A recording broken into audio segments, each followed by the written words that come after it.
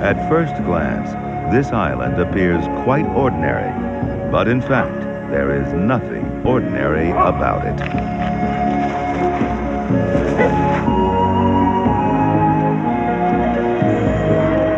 Sulawesi, a magical mixture of the spectacular and the bizarre.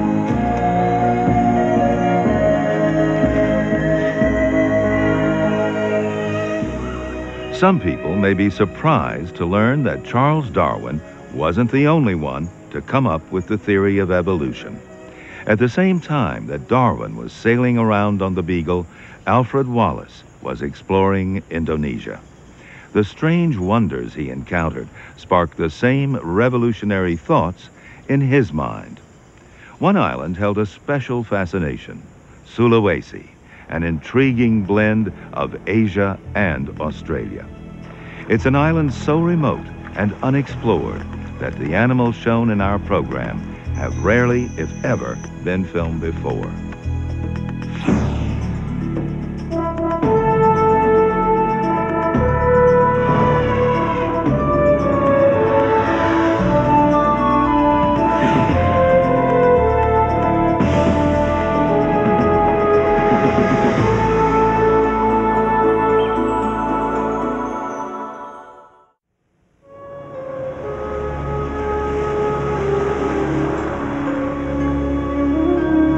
There's a strange island in these waters.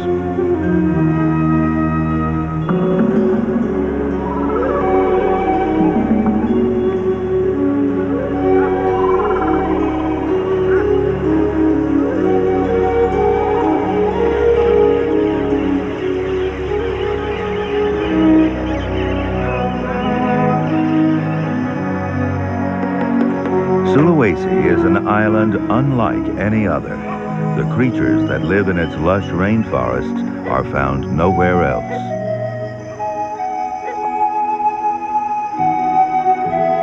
Their ancestors came from Asia and Australia. The descendants of these castaways have become Sulawesi's own unique treasures.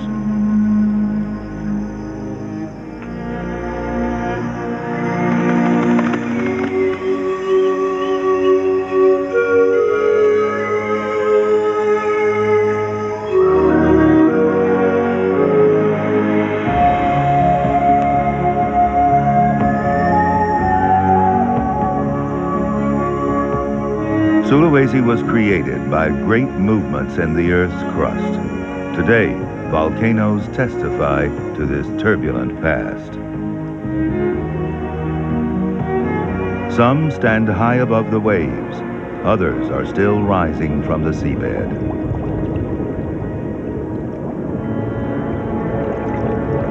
Volcanoes can erupt at any time here, but where the rocks have cooled, corals have anchored themselves. Some of the world's most spectacular reefs can be found in the waters surrounding Sulawesi.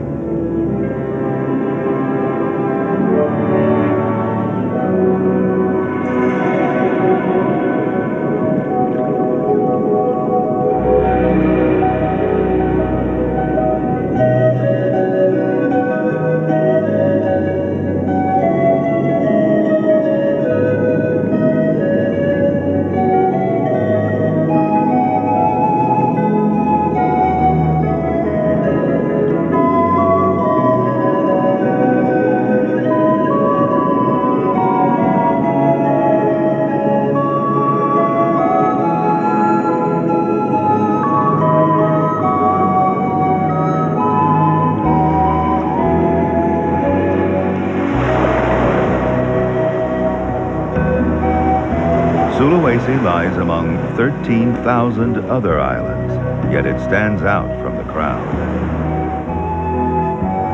It lies at the heart of Indonesia, an enormous archipelago that stretches for thousands of miles along the equator in between Australia and Asia. Sulawesi was born from a clash of these two continents. Its wildlife became marooned here, and the island developed a world of its own. The crust of the earth is not moving so violently anymore. but the fires below are still restless and unpredictable. Although most are dormant, there are still 11 active volcanoes on the island.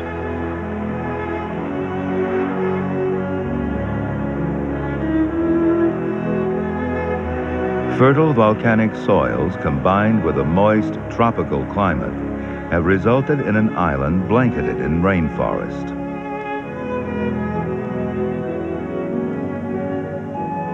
In 1859, naturalist Alfred Wallace was surprised by the odd mix of creatures in these forests. The island, he wrote, was wonderfully rich in peculiar forms. Noting their resemblance to other animals in Asia and Australia, he concluded that species must change over time. This was the same conclusion that Darwin came to. Wallace was enthralled by what he found on Sulawesi. At every turn was a species unknown to the rest of the world. Early explorers called these black apes due to their tailless bodies, but closer investigation revealed that they were monkeys, crested black macaques. They've been cut off from the rest of the world for so long that they evolved on a path of their own.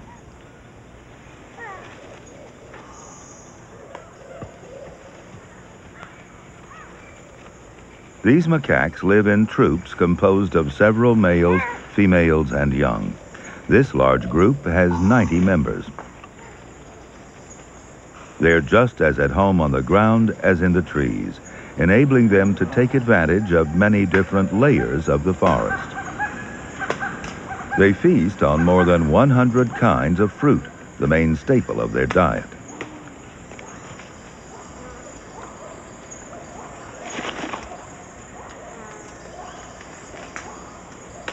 These macaques can forage high in the canopy or just wait below to reap the rewards of someone else's hard labor.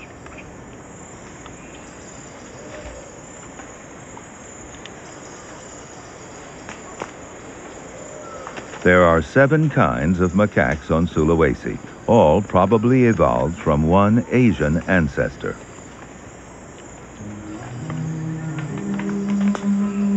These odd creatures have completely different roots.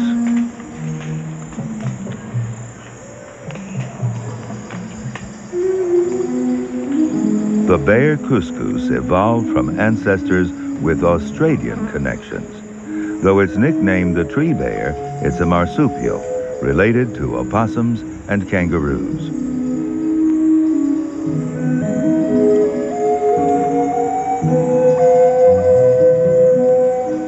The bear couscous spends all its time in the trees, looking for the best leaves to eat.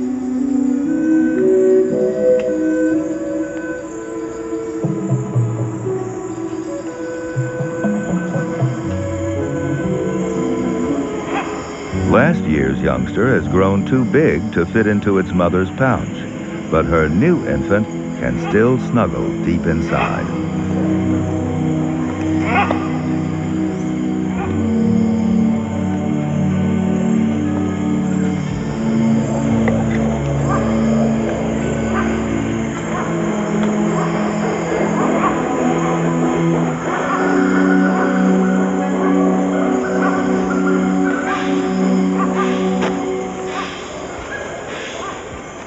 In the green of the canopy, there's every color of the rainbow.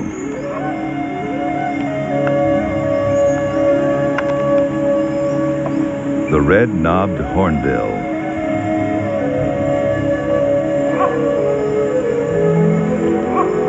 Like so many of Sulawesi's animals, this spectacular bird is endemic to the island. Hornbill knobs, or casques, are not as heavy as they look.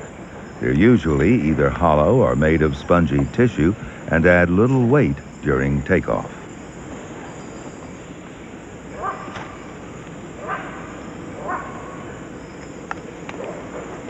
Their local name is the yearbird, because their beaks gain an extra stripe each year.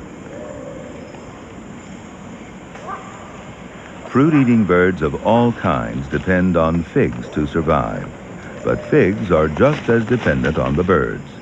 Many species of fig will not grow unless they pass through an animal's stomach first.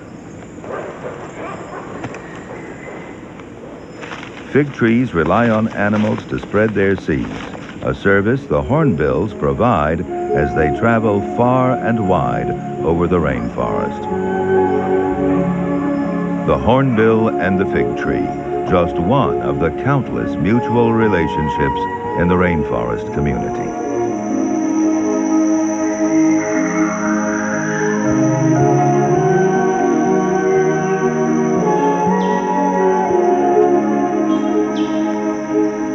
Throughout the forest, there are constant reminders of Sulawesi's volcanic nature.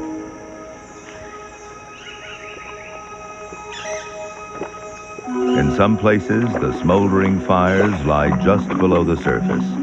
These areas attract a very strange bird, the malio. When early explorers told of birds that lay eggs in volcanoes, few believed them. But in nature, truth is often stranger than fiction. Malios have webbing between their toes, which helps them to dig pits in the loose soil. Then they bury their eggs and let the heat of the volcanic soil do the incubating for them. Deep inside the forest, hot springs attract some of Sulawesi's most unusual residents.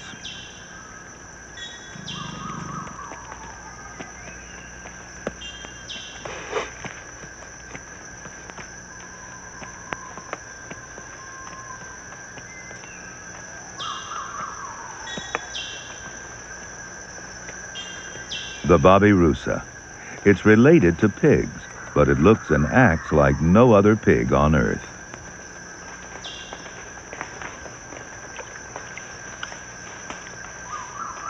They don't dig for roots like other pigs, but eat fruit and larvae.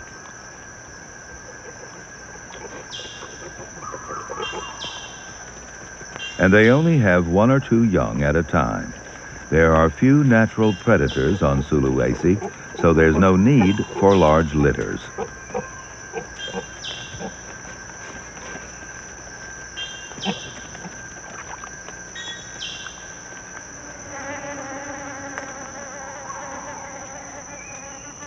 One of their most unusual features is the curved upper tusks, which are actually canine teeth that have pierced the skin and curved backwards.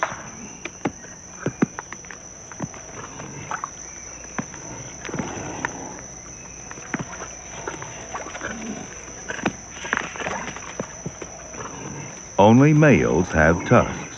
They may be used for fighting over females, but their full purpose is still a mystery.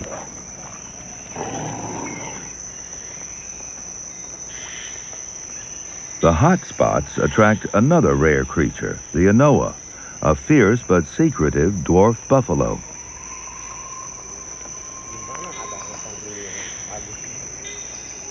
Both these species have evolved with few enemies, but now they're threatened by the same predator. Ini sebelah sana.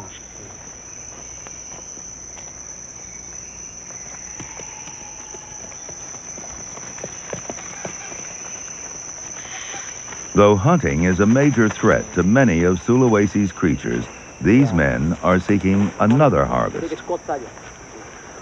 Rattan, a plant specialized for climbing. It grows upwards by using other plants for support. The spiny stem, which helps protect the plant from being eaten, is no defense against a sharp parang.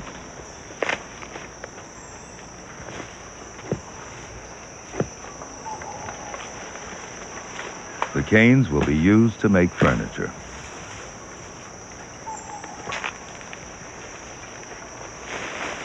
Collectors may have to cut down many surrounding trees to free the tangled stems.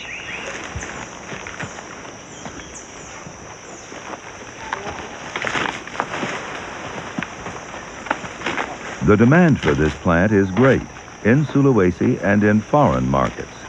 Many forests have already been stripped of rattan, and collectors are now cutting illegally in protected areas.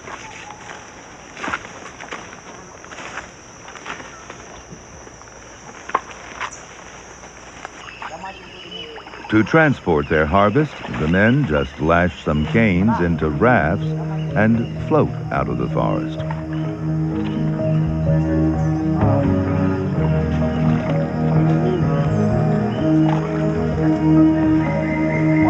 There are only 2 seasons in Sulawesi.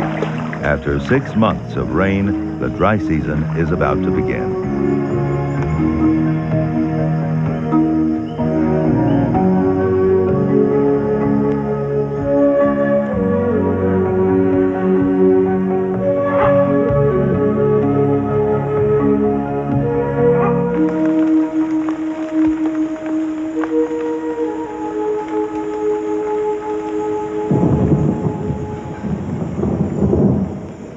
Babirusa take advantage of the last mud. If there's one thing they share with pigs, it's the pleasure of a good wallow.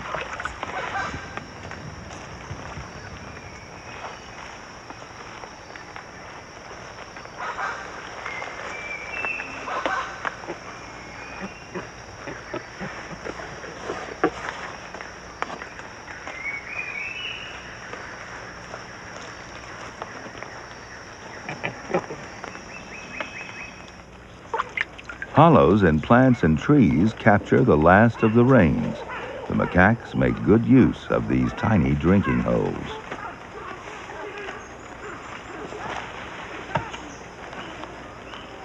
At the start of the dry season, there's still plenty of fruit, so the troop has time to relax.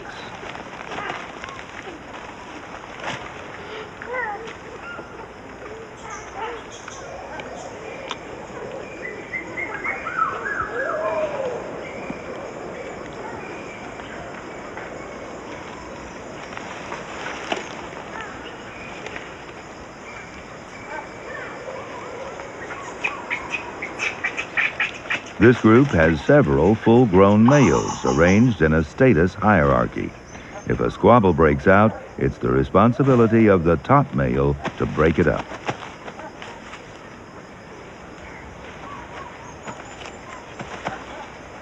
This organized system helps maintain law and order.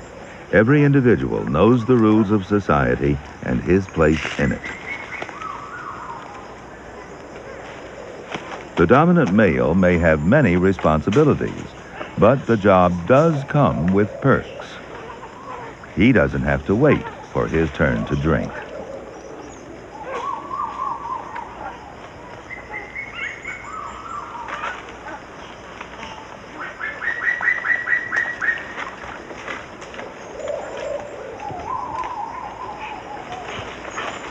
He also gets first choice of any willing females.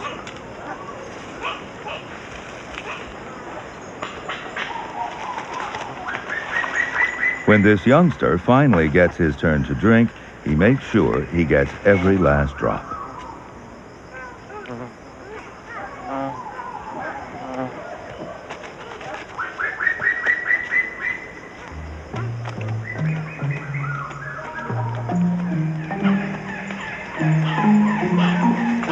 The troop now sets off to search for food. They may cover 2 miles a day looking for fruiting trees.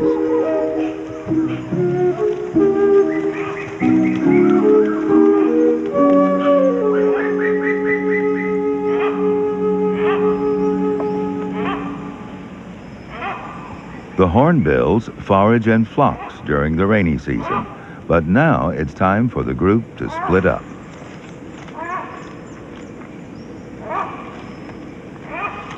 They separate into breeding pairs, and the annual courtship ritual begins. The male woos his mate with a gift of fruit.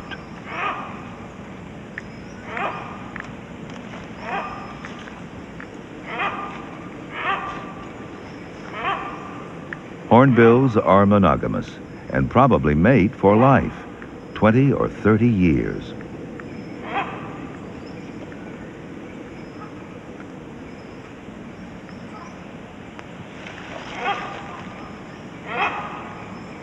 Although today the biggest threat to hornbills is loss of habitat, they were once hunted for their large casques. These were used to decorate drums played before a battle because people believed that the casques gave power to warriors. The macaques have few predators to worry about as they look for food. But those they do have are worth the troops' full attention.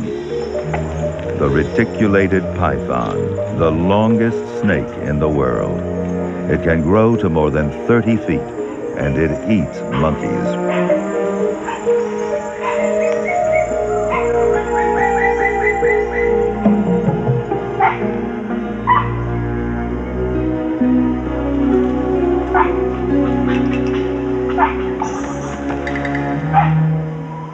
The macaques can easily outrun the snake, so they're safe as long as they keep an eye on it. Their warning barks alert the rest of the troop.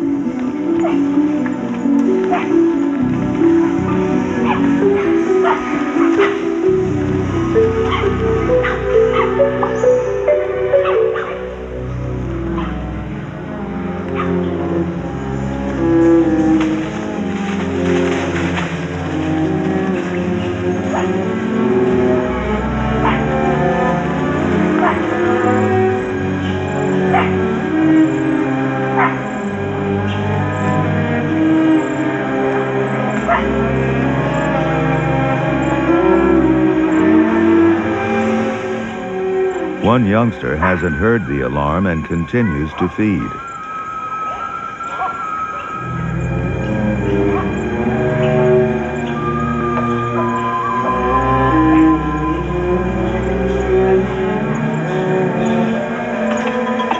Finally, he catches on.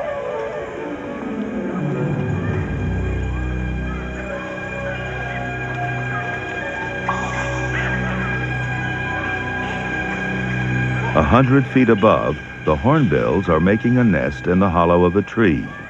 Nesting well above the python's reach helps protect the next generation.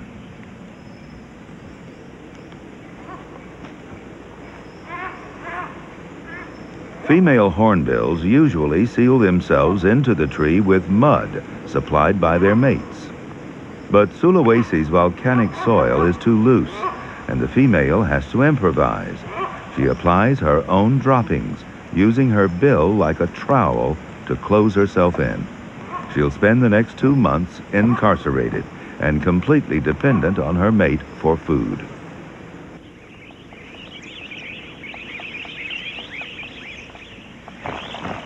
Some birds prefer to nest with other couples. Finch-billed starlings bore holes in dead trees and then dig out the debris.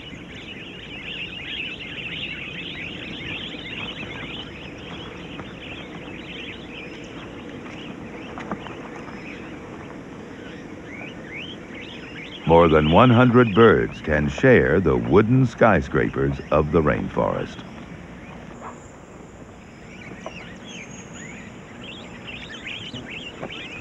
The male hornbill has to work overtime now. He's foraging for himself and his mate.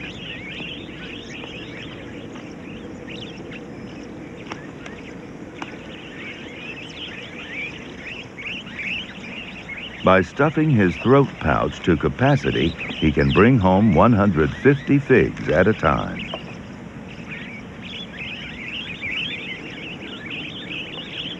He'll be flying with as much as 10% of his body weight in excess baggage.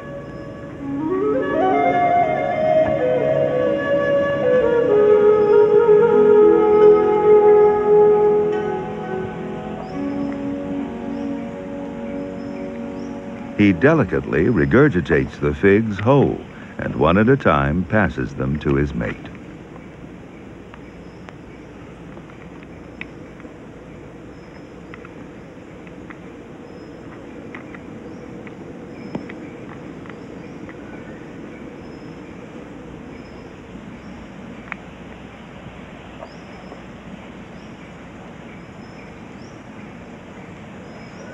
Sulawesi's hornbills and other wildlife face many threats today, among them logging, loss of habitat to agriculture, and hunting. And recently, the forests have been invaded by miners in an illegal search for gold.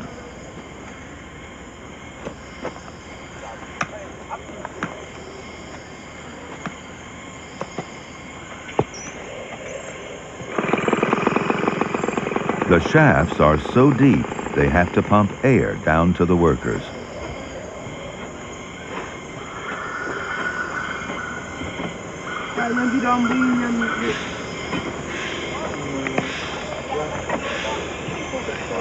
The rewards for the miners are great, but it is the forest that pays the highest price for this gold.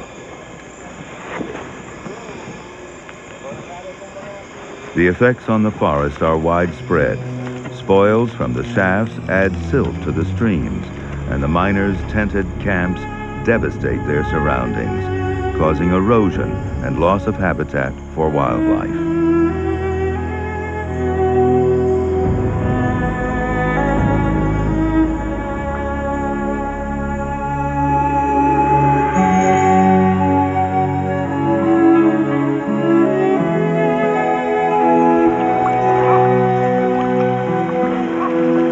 And that's only the beginning of the mining story. More problems arise when the rainforest alchemy begins.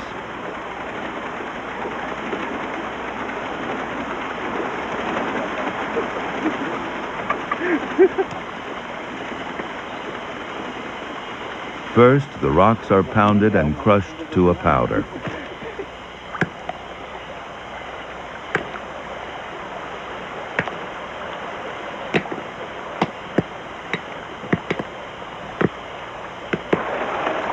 Then the powder is churned in a barrel with rocks and water, and one other ingredient, essential but potentially lethal. Mercury, a deadly poison, is the key to extracting gold from muddy water. The miners can't extract the precious metal until mercury is added. It fuses with the gold. Now they have something they can work with. After the water is poured off, any mercury which isn't bonded to gold has to be removed. The liquid is squeezed through a cloth to drain out some of the excess mercury.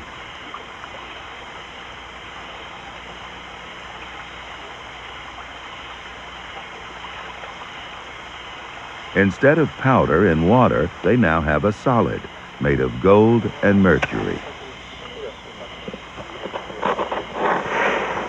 All they have to do now is get rid of the rest of the mercury. It has to be burned off.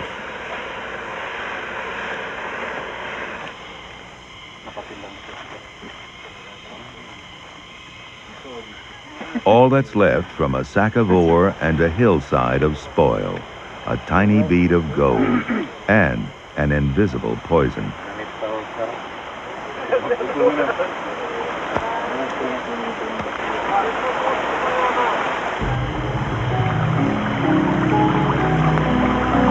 Some of the mercury is released into the rivers and carried down to the paddy fields.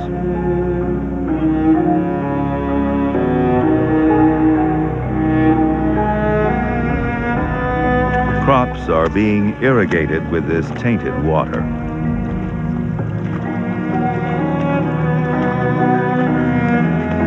Only time will tell how much damage is being done. Many illegal activities take place in Sulawesi's forests, but there are still some areas where the country's splendid wildlife thrives.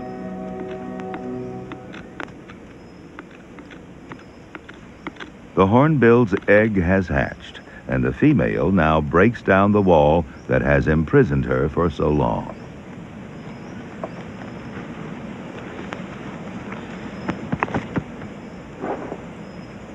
The male does most of the work rearing the hungry chick, while the female enjoys her freedom.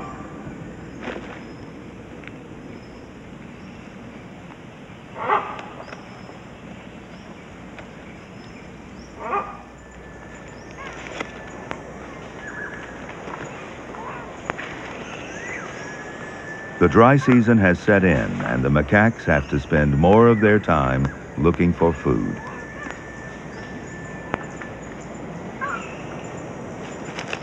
There are few fruiting trees now, so they concentrate on the forest floor, leafing through the dry litter for grubs and insects.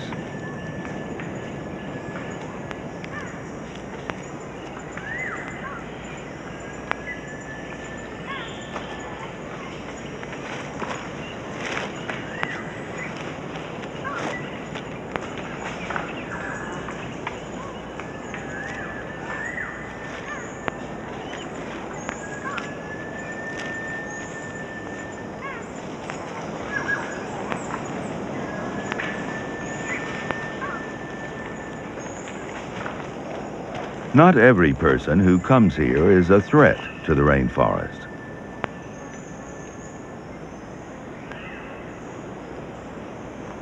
This man is actually a fisherman who's making a stop in the forest before heading out to sea. He's collecting the gossamer threads of a spider's web.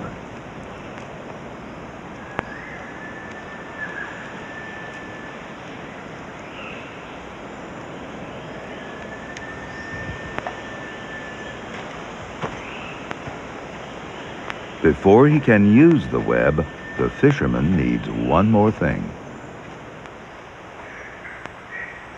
For that, he must visit the mangroves that fringe the muddy shores nearby. These watery forests are important habitats for a wide variety of wildlife. Mangroves were once found along much of Sulawesi's enormous coastline, but today, most of these forests have been destroyed. Mangrove plants can be used to make all sorts of household items: umbrellas, baskets, roof shingles, and hats.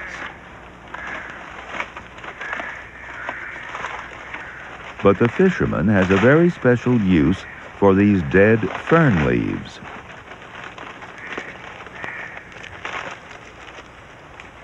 While he works, fruit bats are watching from their day roost.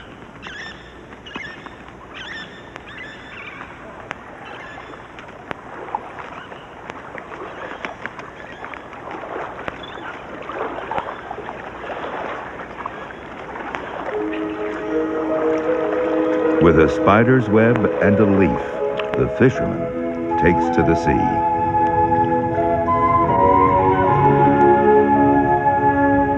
Many of Sulawesi's reefs are still pristine, teeming with an incredible diversity of life.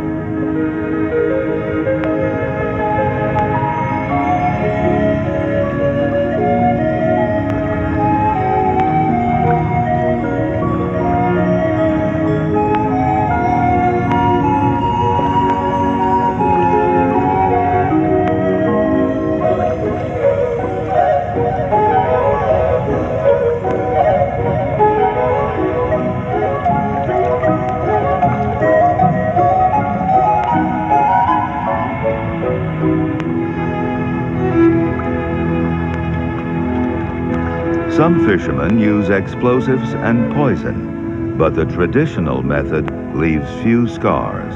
The spider web is now put to use as bait.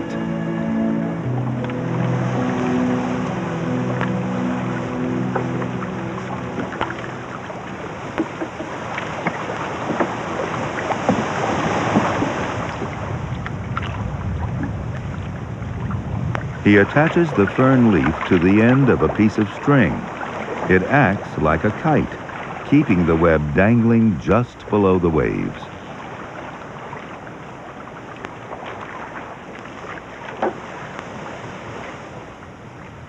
The fluttering lure attracts garfish, which hunt near the surface. The kite bobs like a float when the fisherman has a catch.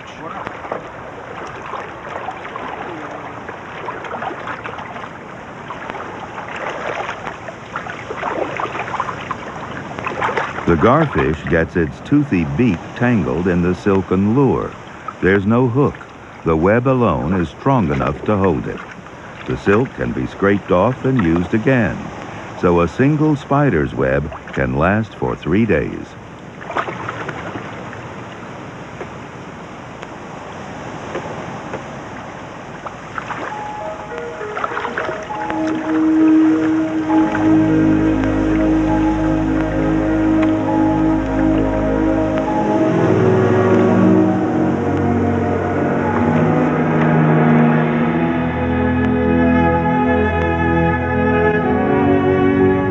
As darkness falls, many fish take refuge in the coral, while others are just starting their day.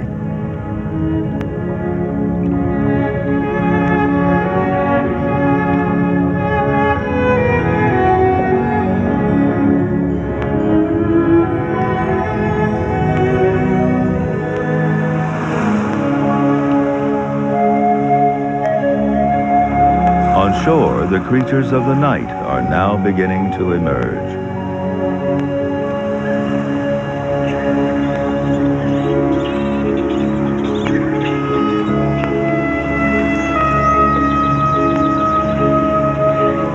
The bats rise up from the mangroves and head out to the rainforests in search of a fruity meal.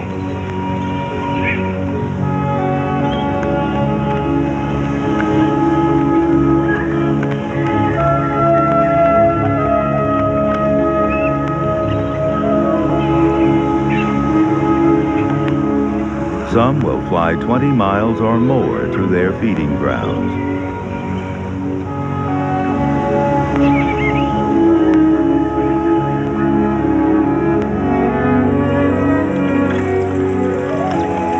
As the sun sets, another exodus begins. Children leave their village to fly their kites.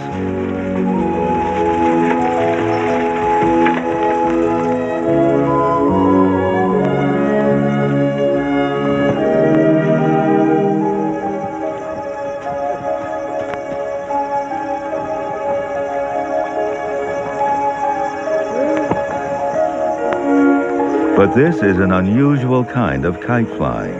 It's not a children's game, but a much more serious pursuit. Every line carries a string of hooks. These children are fishing for bats.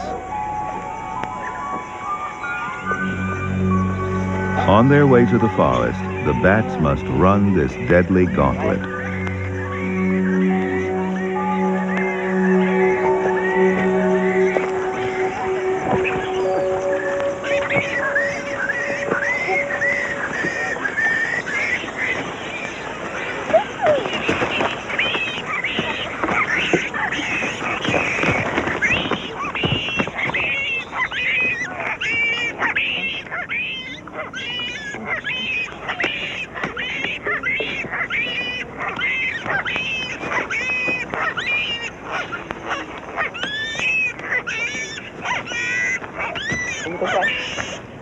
The bats aren't killed immediately.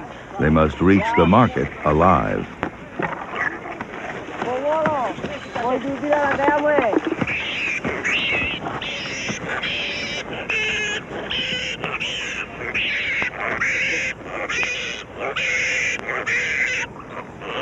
In the brief tropical sunset, hundreds of bats are fished from the sky. But thousands do escape and fly into the night. They head for the rainforest, which after dark is a very different world. This wide-eyed tarsier is just having breakfast.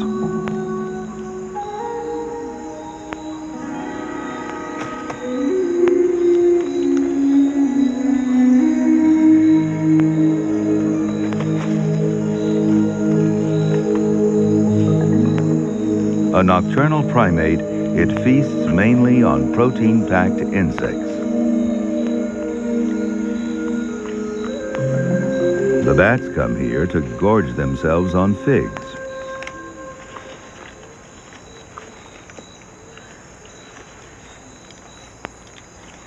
As they fly from tree to tree, they play a vital role in dispersing the seeds of fruiting trees, more than any other fruit eater.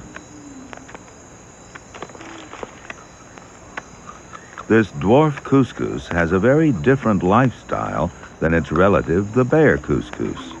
It eats mainly fruit, not leaves, and it lives in the dark.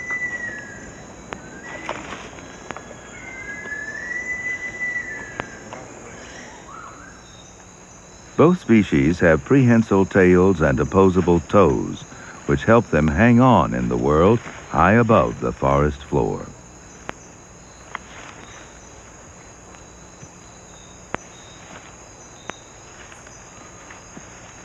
This youngster keeps trying to get back into its mother's pouch.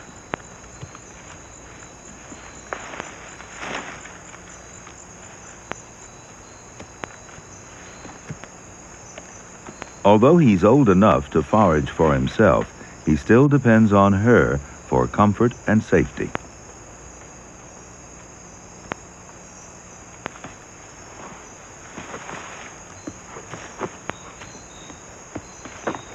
After a few attempts, he's finally allowed to stuff himself back in.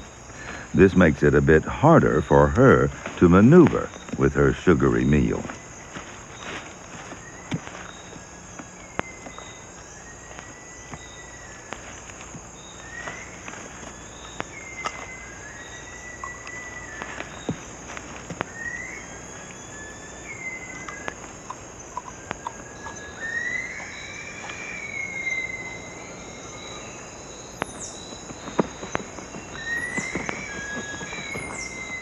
Though they're up all night, the tarsier is most active just before sunrise. These tiny gymnasts propel their bodies through the forest.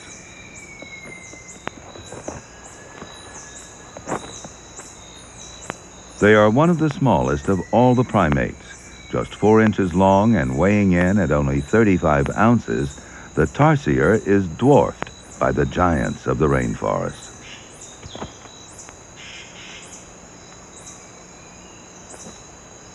At daybreak, it's time to sleep.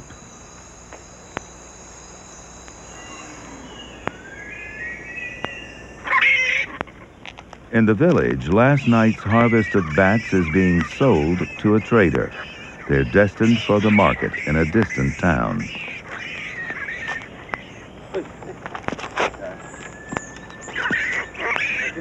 Bats are served as a special dish in restaurants. The Chinese claim their meat has medicinal properties, a cure for asthma, kidney disease, and fatigue.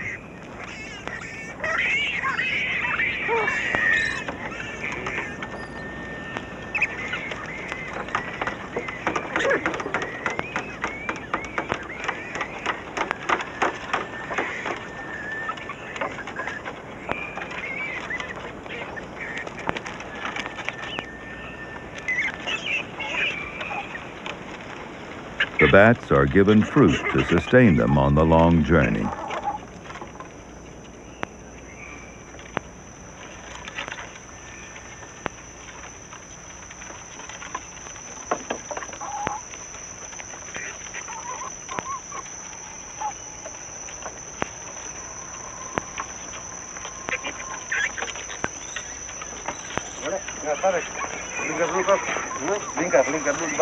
Sulawesi's bat population is being decimated for this trade.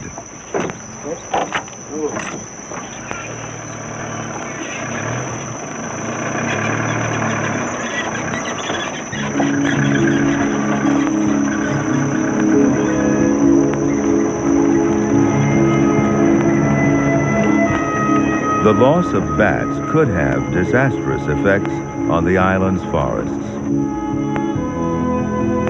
With no bats to plant them, these forests could slowly vanish, and with them, all the creatures that depend on fruit for their survival.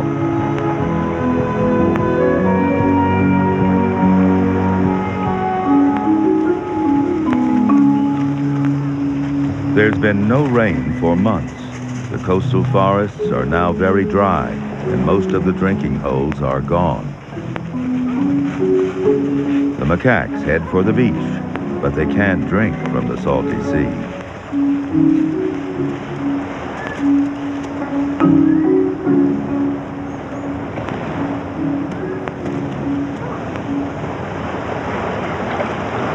A trickle of fresh water still seeps out from the black volcanic sand, just enough for these youngsters to take a sip, if they can beat the incoming tide.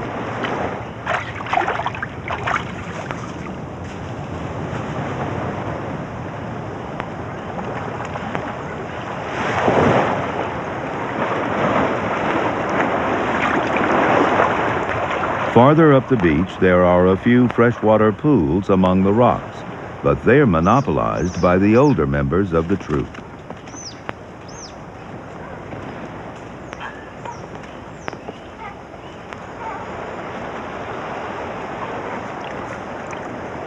There are not enough drinking places to go around, and squabbles often break out.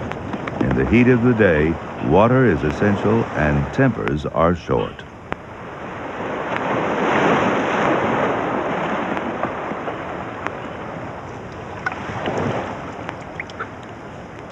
It's too hot to look for food. This is a time for grooming and socializing.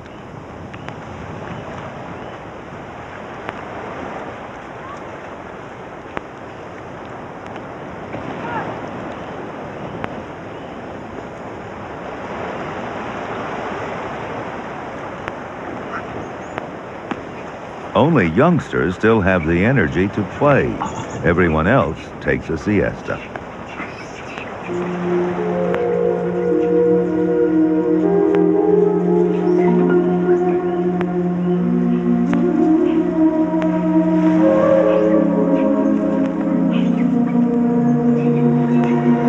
But out on the beach, there's quite a bit of activity.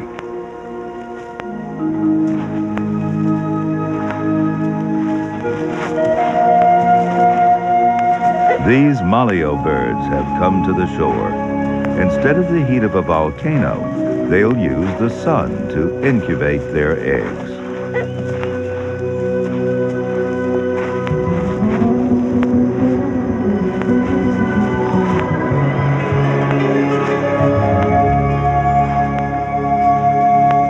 The burning sand can reach 175 degrees, but down below, it's perfect for hatching the next generation.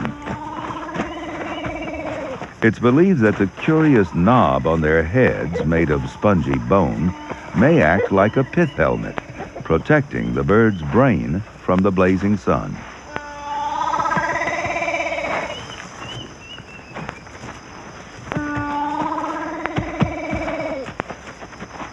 Each couple digs one hole for its egg and a second to divert predators.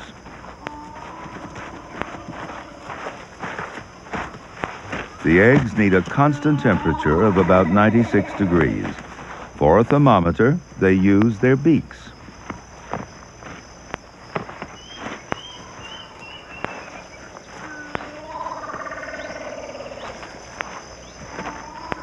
The female lays one enormous egg and then quickly covers it up. An egg the size of a grapefruit will produce a youngster big enough to dig itself out of the pit.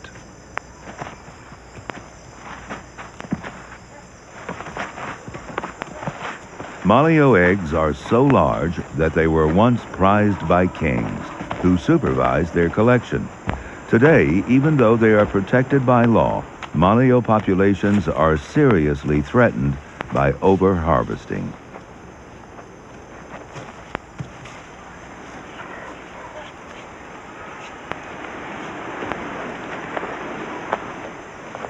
There is no shortage of hen's eggs, but these are 5 times the size and they're a gourmet item.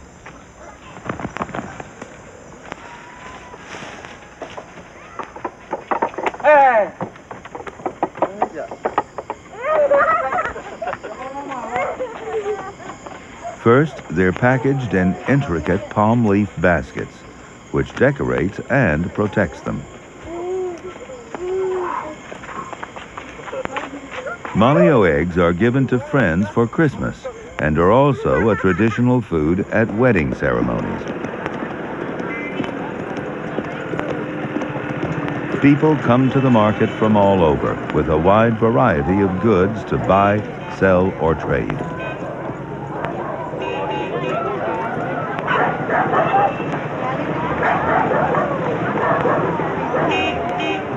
Meanwhile, after a 4-day journey, the bats have reached their final destination. Bats are not protected by law, so they can be bought out in the open. Monkeys, babirusa, and couscous are sold behind closed doors. Hunting and habitat loss are serious threats to Sulawesi's wildlife. Since many of them exist nowhere else, if they're lost from this island, they're lost forever. But each year they struggle to produce the next generation. The hornbill chick is growing fast, but it's still dependent on its father for food.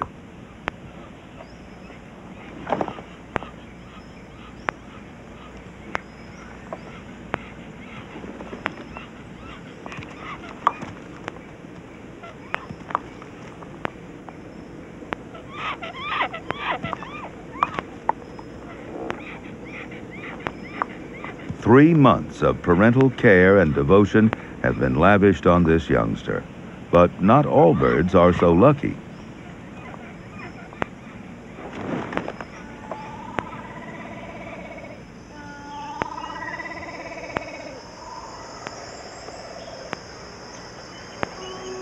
The malio chick has spent the last 2 days digging himself out of his burial chamber. His parents will not return to the nest. He is entirely on his own.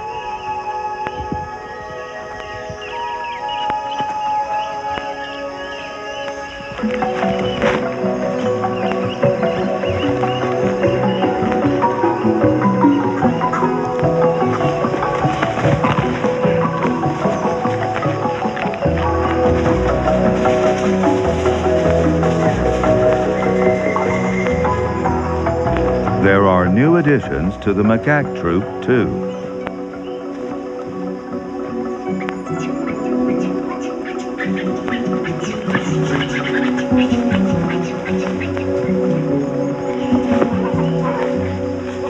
This youngster is extremely curious about her new sibling.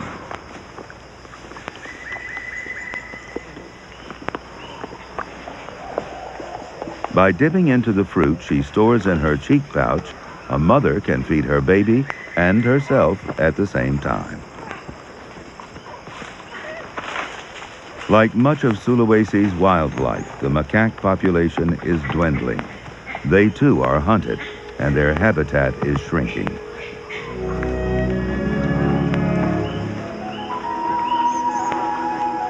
But there is still hope for these monkeys and for all of Sulawesi's rare treasures. Conservationists are working on programs that would benefit the wildlife and the local people at the same time.